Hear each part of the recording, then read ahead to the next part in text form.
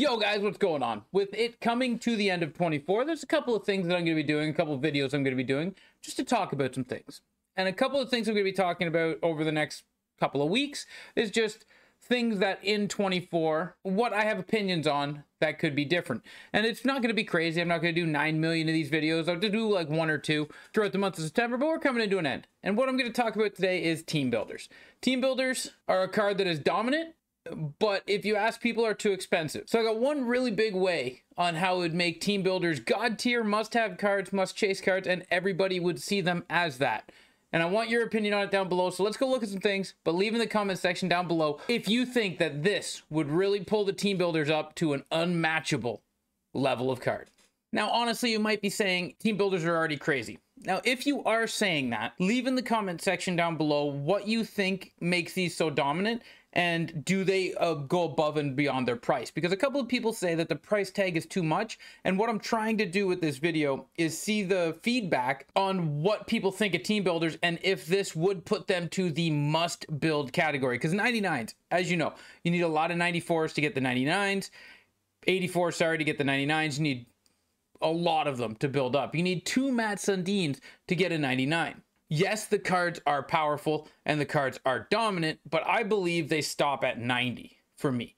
Like where you notice an impactful card on a team builder, yes, the 87s were unreal at the launch of the game and for about a month. Kevin Lowe was a great card. Robitaille was a great card. Bill Guerin I wasn't a huge fan of, but nothing beat Joe Nieuwendyk. He was an unreal centerman. He was the best, arguably the best team builder at 87 overall. Some people are going to say Breezewall was better.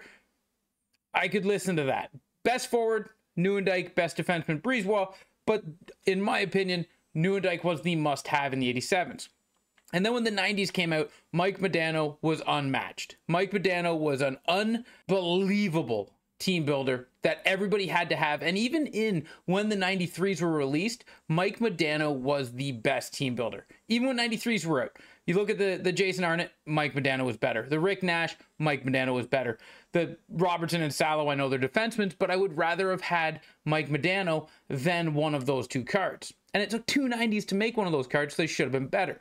Now, with this being said, you are either on the fence that team builders are always the best, or they're too expensive. This is where I want to get to in this video, and that is, how do I make team builders more effective or more of a god tier card? Well, you know how we have these here where you can change their synergies? This is where I think team builders should be fully customizable with abilities. Because when cards come out, the first thing we look at, we don't care about the name. Nobody cares about the name when a card comes out. They care about the height of the player, the speed of the player, and the ability and the synergies of the player. The top right, the top left number of the card, that's a currency. When you're building cards, you don't care about the currency of it because you want the card to be the best you can build. And team builders are supposed to be the best that you can build, but they're held back by their ability.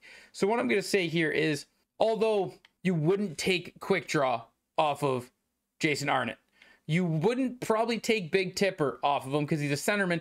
Quick Draw, Big Tipper, they're beautiful on a centerman. But when you look at Big Rig, Close Quarters, and Eclipse, maybe you leave Eclipse, but at this point, I'm thinking to make Jason Arnott better, why not make it snappy and 1T, or make it snappy and elite edges, or maybe you're a fan of wheels and you want make it snappy and wheels.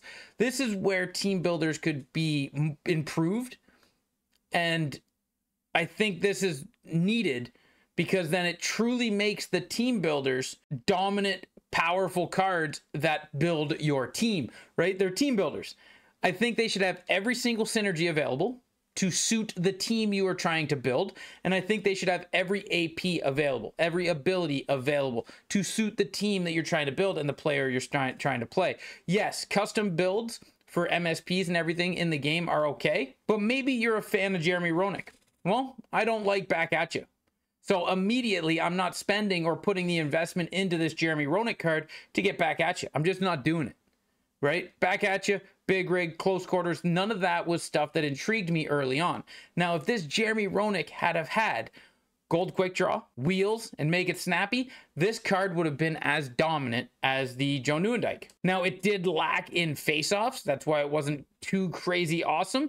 So maybe you used him as a winger. And if you were going to use him as a winger, because his face-offs were so low, now we're looking at give me Wheels, Make It Snappy, Tape to Tape, Wheels, Make It Snappy 1T, Wheels, Make It Snappy Elite Edges, all in which would have made this card more dominant. And to that point, it also you should have the ability of changing every synergy. Now, you need the reason to upgrade. So yes, 87 should only have 3 abilities, 1 gold, 2 silver, and 2 synergies. I agree with that. Because as they get better and better, you unlock more and more slots. But they should be fully customizable.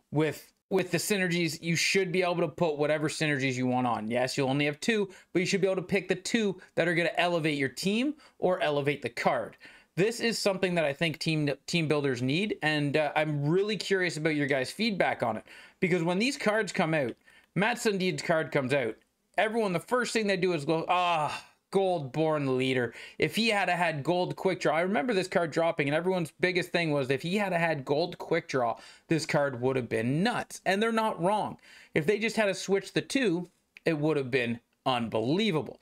Because Backhand Beauty is great in this game. Tipper is great for centerman. Gold Quick Draw is what you wanted, but it just missed. And then if you could have switched Unstoppable Force with Make It Snappy, you would have been happy, right? That is where this card misses. But then you get something like this where it all lines up as a perfect build. You got Quick Pick, you got Shutdown, you got 1T, you got Thunderclap, you got Born Leader. If I could have removed Bouncer and put in Tape to Tape, I think this Shea Weber would have been the best card all year. And then that brings us to the 99s again, talking about a centerman with Silver Quick Draw. This is the most impactful ability for a position.